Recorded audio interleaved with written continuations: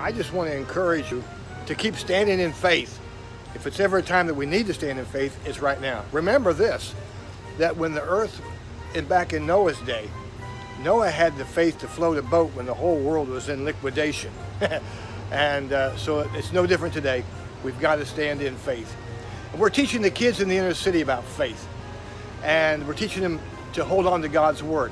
And here's some scriptures for you to comfort yourself with during these crazy times we live in. There's Isaiah 54:17, Isaiah 53 verses 4 and 5.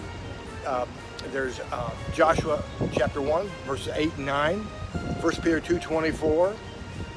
Then there's Psalms 91, Psalms 23. These are just some scriptures that I find comforting that I read that helps me get through the day, alrighty?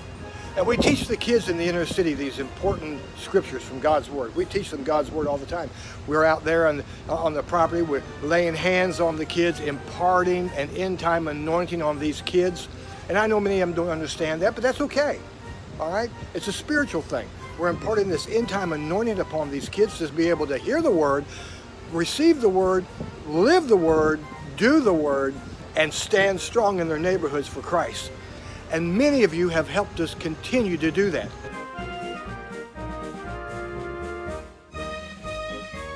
We're going to keep putting out the gospel. We're going to keep doing everything we possibly can. But if it's ever a time that Cynthia and I and Metro City Kids need your help, it's now. You say, how do we help you?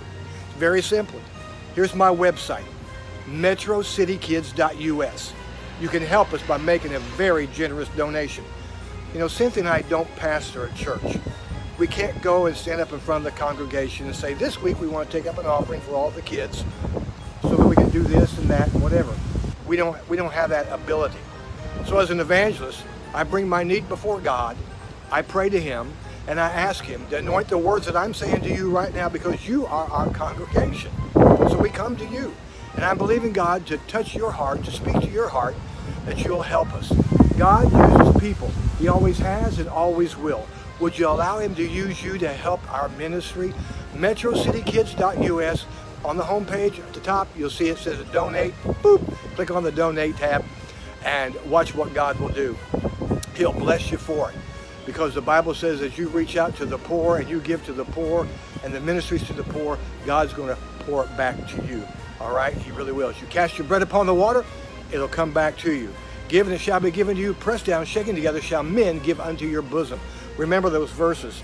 I know sometimes we get out there with the kids and it seems like sometimes nobody's listening, but inevitably I have kids come up and hug me and they'll say, Uncle Sam, Pastor Terry, thank you for bringing that message to us today. Well, did you learn something? I sure did. And they'll tell me what they learned. And we go over the memory verse with the kids. It's a joy. And I want to say thank you for pushing us further down the road to keep us out there. No matter what's happening in the world today, no matter what's going on, we've got to keep ministering to these children who are in these public housing sites. So please go to our website, metrocitykids.us, click on the donate tab, and let me hear from you immediately, if not sooner. Here, give me a high five. Bam! If you're going to help me. Here, I'll give it to you one more time. Bam! High five, all right? God bless you, and we are praying for you. And we're believing God to meet all your needs and to keep you safe and healthy. You do the same for Pastor Cynthia and I. And man, we love you. You're the best, all right? And thank you. And if you ever get to Jacksonville, contact me. You can come out with us and we can do ministry together. God bless you, and thank you for watching this video.